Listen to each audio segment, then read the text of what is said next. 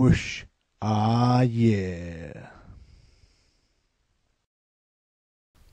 Hello, I'm Rugdog09, and this is my final review for Shamefuldawg Productions, and I thought I'd go in as I came out, doing a review on an incredibly shitty game. This week, I'm doing Ghostbusters, Sanctum of Slime, and what can I say about this, apart from it's one of the most horrendous games I have ever played in my life.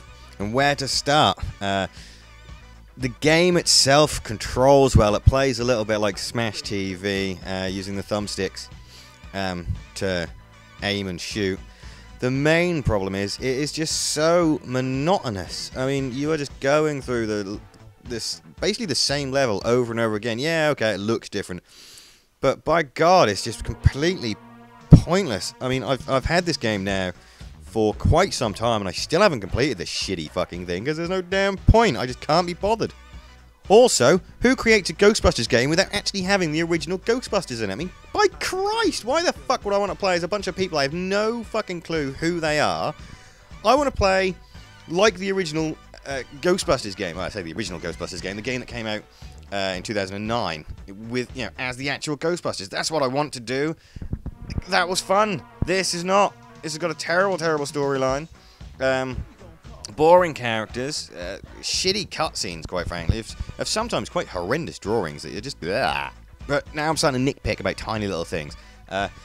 Another problem, major problem with the game is the AI, both friendly and fucking enemy AI. Friendly AI practically do seemingly no damage to the ghosts, and you know, when you get knocked down, they either pick you up really quickly, or on the other hand, they just leave you there and then go get fucking killed themselves.